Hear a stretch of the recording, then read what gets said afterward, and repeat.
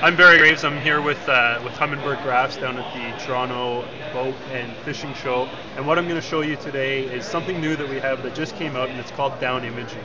And what down imaging is it's basically giving you a picture of the bottom. So unlike the old sonar where you can tell the difference between a soft and a hard bottom, what you actually see now on your screen is like a photograph. It'll show you the rocks, it'll show you the trees, it'll show you the sunken boats. Whatever it is you're fishing on your lake, you're going to be able to see exactly what it is now with this new feature. This also comes on a range of units. You can get GPS units that come with built-in GPSs, so you don't have to have separate pucks and everything. So many features with these graphs. Probably the best thing you do is check them out online or at your local tackle retailer, and you can see all the different options that you can get on the Humminbird graphs.